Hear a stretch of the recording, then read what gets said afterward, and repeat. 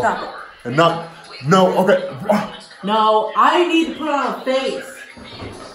She stopped the video and then restarted it. Mariah, say hello.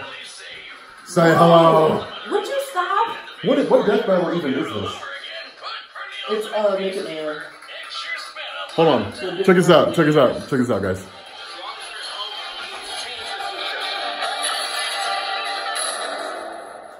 Oh, I timed that perfectly. It's death battle in a comics explain video.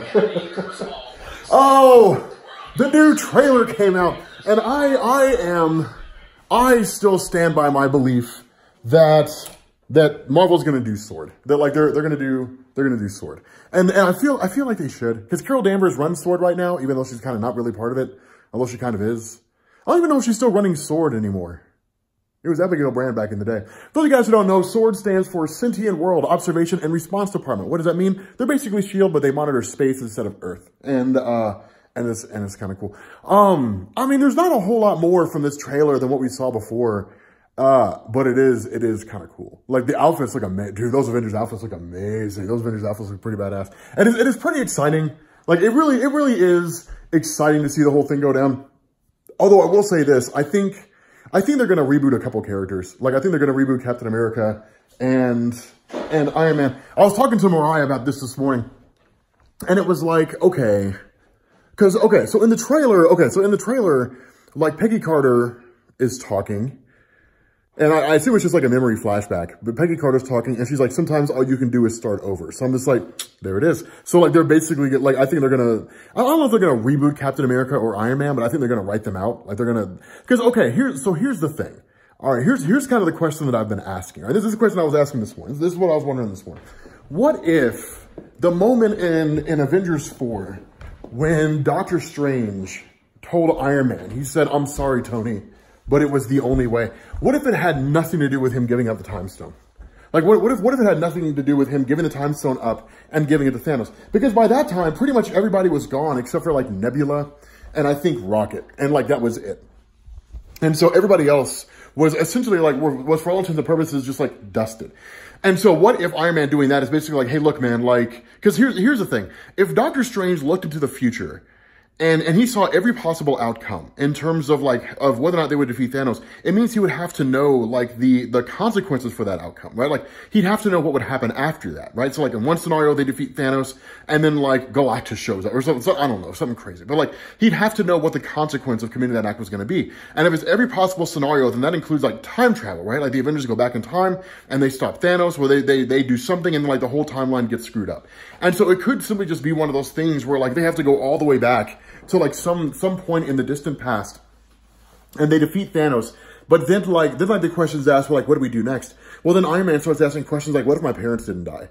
And Captain America starts asking questions like, well, what if like, I was never frozen in ice? And so you literally write them out by having Tony Stark basically say, like, having it done in such a way to where the Winter Soldier never killed Howard and Maria Stark. Therefore, Tony Stark never became the head of Stark Enterprises when he did. And, like, Howard is still running the whole show, which means Tony Stark is doing whatever Tony Stark is doing. And then you have Captain America, who is never frozen in ice. He's written out because he's like an old man now, basically. Like, the super soldier serum's worn out because in Marvel Comics, it does wear out. Like, it's like the Infinity Formula of Nick Fury, right? Like, after a while, it'll just run its course and then it won't work anymore. So, like, we know that from, wait a minute. House of M, Steve Rogers never got the super soldier formula. What story was it where like, Captain America, where he grew old after the super soldier serum ran its course? Not the Rick Remender run where he lost the super soldier serum, but there was one where the super soldier serum ran its course and he basically got old. And, like, he aged. No, maybe it was like Earth 98. That one where, like, you know, heroes aged in real time. But regardless of the situation, like, you basically write them out that way. And then in turn, you just kind of go forward and whatever happens, happens. But, like, there's so many weird things because, like, we know that Spider-Man Far From Home takes place after Avengers Endgame. Presumably Black Panther 2 takes place after Avengers Endgame as well. And so, like, there's no real reference there. Like, there's, like, no one, as far as I'm aware from the trailers that we've seen, no one references Endgame. And the trailers are not like the movies, right? It's not like we went and sat down and watched the whole, like, Far From Home movie. And then, speaking of movies, it's not like we saw the whole Far From Home movie and, like, it was never referenced once or anything like that. Like, just based on the trailer, like, you would think there would be some kind of statement like, man, dude, good thing we escaped that shit by the skin of our teeth. Mariah, Mariah, don't forget, we're going to go see Us today. Oh, shit, yeah. Yeah, okay.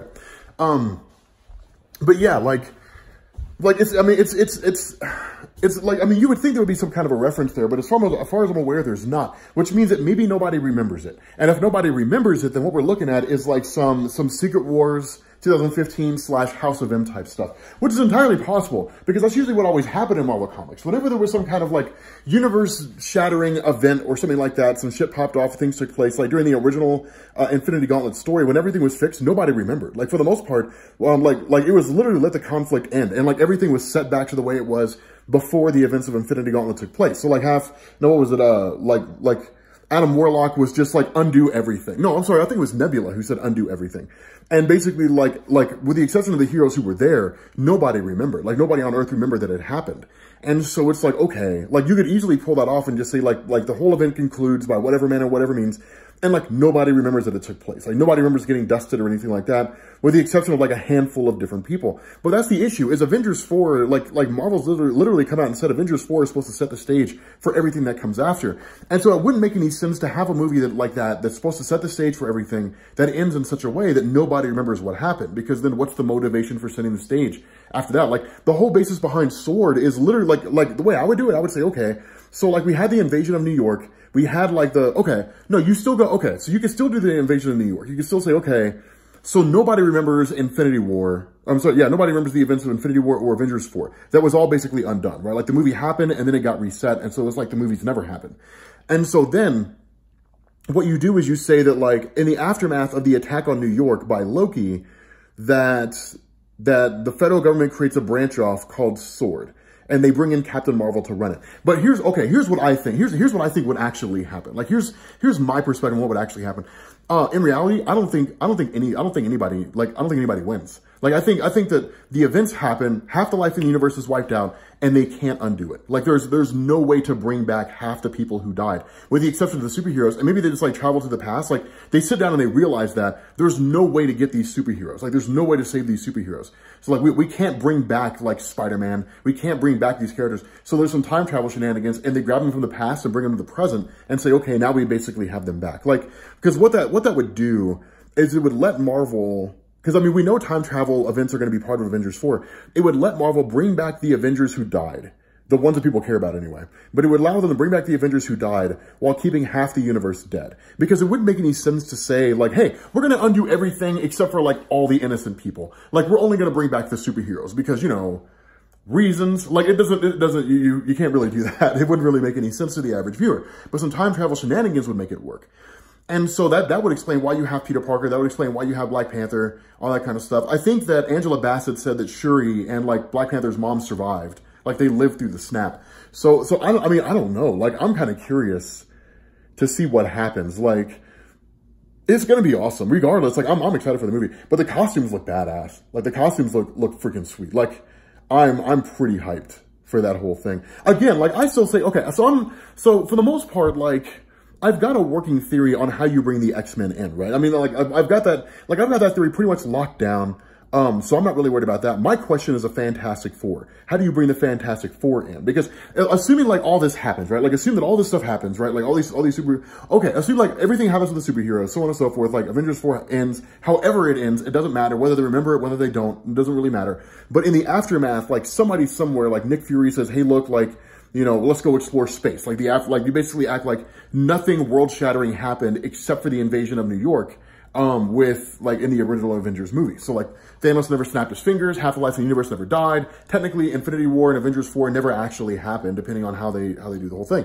So then what you do is you say, okay, so they've got Sword, and then you tie the Fantastic Four into it. Because here's the thing that people get hung up on. And right now, the Marvel Cinematic Universe is so far from the comics that it's almost not even funny. I mean, with the exception of the characters, there's not really any relation there, right? Like, technically speaking, in Marvel Comics, Thanos is immortal. Like, he's supposed to be immortal. I guess he's not now because his head was chopped off and he was a floating spirit just kind of making his way around. But technically speaking, Thanos is supposed to be immortal. He was banished from the realm of Mistress Death. He was never allowed to enter. That's why when the multiverse collapsed, when everything died, Thanos was just kind of stuck out in oblivion. He couldn't die. Like, that was one of the big points. It's one of the things that was recalled by Jeff Lemire, I think, during the original Thanos run. So it's kind of cool because it's like, okay, because technically Thanos was dying. He's not supposed to be able to die. I don't know.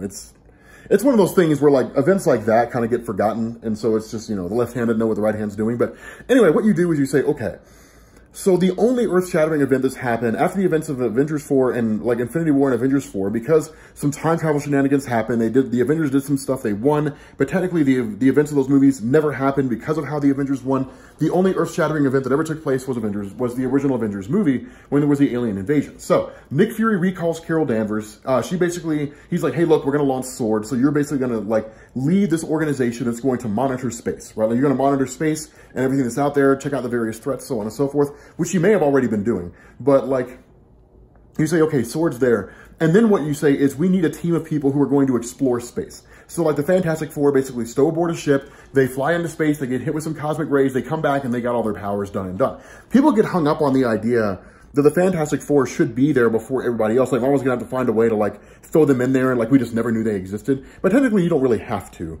Like, you don't really have to do that. It'd be kind of cool if you did, but you don't really have to.